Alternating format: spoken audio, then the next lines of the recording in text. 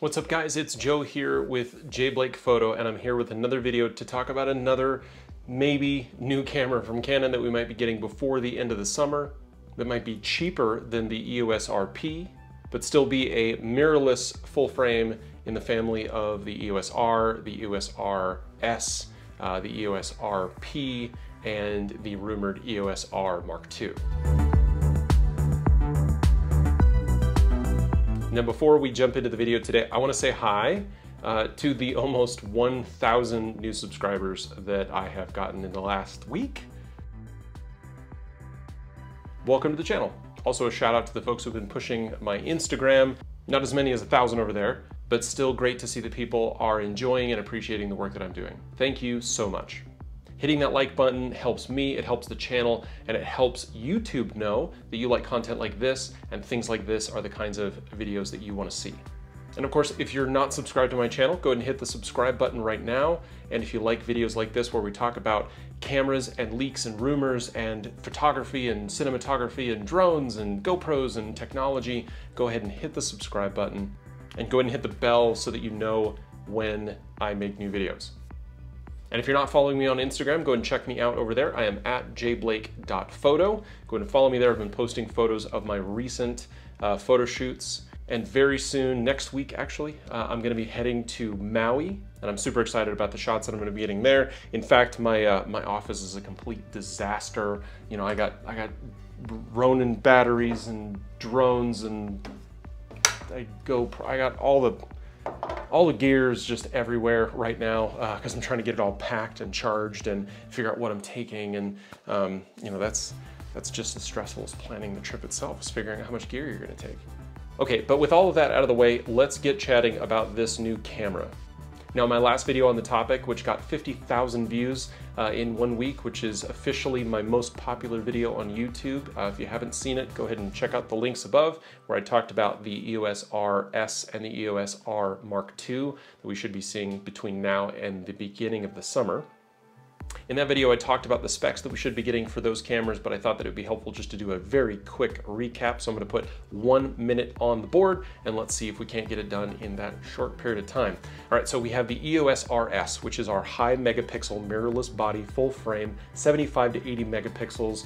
We're looking at slow, maybe 5 to 6 frames per second, similar to the EOS R, which I'm shooting on right now. Similar ISO performance, Digic 8 or Digic 9 chip in there, but it will be primarily an EOS R with a higher megapixel sensor. It will also be rocking dual card slots. Okay, the EOS R Mark II will be a 36-ish megapixel camera with up to 12 FPS, dual card slots, potentially both CF Express, and it will be shooting 4K uncropped, in addition to having an improved sensor with improved dynamic range and ISO probably up to about 51,200. Oh, hope I got it in under that 1 minute time. Now, the EOS RP, which is a camera that's already been released and is in the wild, is a full frame camera with a 26.2 megapixel sensor borrowed from the Canon 6D Mark II, which is a camera I used to have, and I really liked that sensor. It was a great sensor. It has the Digic 8 processor, ISO up to 40,000, shoots 5 frames per second. But of course, the downsides to the EOS RP, although it is really a great little full frame camera, doesn't have the same kind of dynamic range that you would get out of some of the other sensors that Canon offers. And on the video side of things, while it does shoot 4K, in 4K it only shoots up to 24 frames per second, no 30 or 60. And the dual pixel AF that Canon is known for is not available in 4K. You're gonna have to rely on contrast autofocus, which is just not as good. Right now I'm shooting with eye autofocus right now, so the autofocus point is right here on my eyeball, and that would not be available in 4K on the EOS RP. It also shoots in IPB, which is a more heavily compressed format, although it will shoot at 120 megabits per second, which is pretty decent. Okay, so now let's talk about this rumored camera, the EOS RM. Which is supposedly coming out probably either in May or a little bit later on in the summer, but definitely before the fall. And I want to talk about two things. Number one, the what, and number two, the why. What do we think we're going to get from Canon? I think this is going to be a new sensor. I don't think they're going to be reusing the 26.2 megapixel sensor that we currently have in the EOS RP. I think this is going to be a new sensor somewhere between 18 and 24 megapixels, definitely not higher than what is currently available. I think the dynamic range and the ISO capability, the low light capability on this sensor will be no different than the EOS RP. I think we're talking up to 40,000 on ISO. We might be seeing something like 3 to 4 frames per second in all shooting modes for autofocus.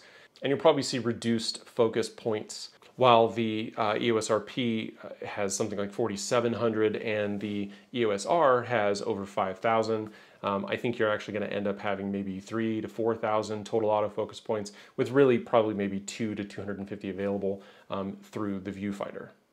Maybe a slightly lower resolution screen on the back, maybe a slightly lower resolution EVF, or they might do similar what they did to the M line and make the EVF something that you have to buy separately as an accessory that you have to attach. And that may be a part of how they're reducing the cost here. On the video side of things, I don't think we're going to see, again, anything better. I think we're going to be seeing a max 24 frames per second in 4K, nothing new there. Still IPB and probably still 120 megabits per second on the bitrate.